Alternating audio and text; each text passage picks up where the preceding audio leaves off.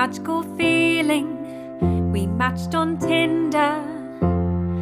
Finally my moment had come.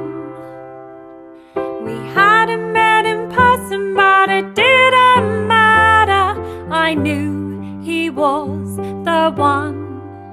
We arranged to meet at 7:30. The show started at 8. I had shaved my legs in case it got dirty. I was feeling super and great. But he didn't arrive, he left me standing there. I went to see the show, acted like I didn't care.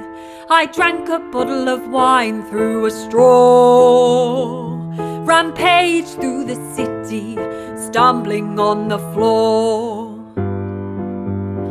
I woke up in a pile of sick, my head pounding with a heavy heart.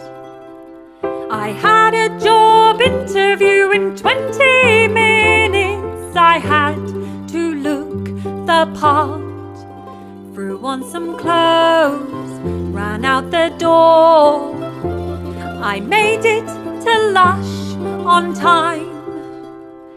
I tried to blend in and hope no one saw, pretend everything was fine. The manager said, "Will you leave the shop floor?"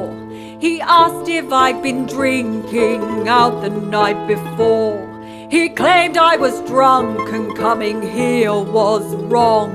He said, "Can you leave, but take a bath bomb?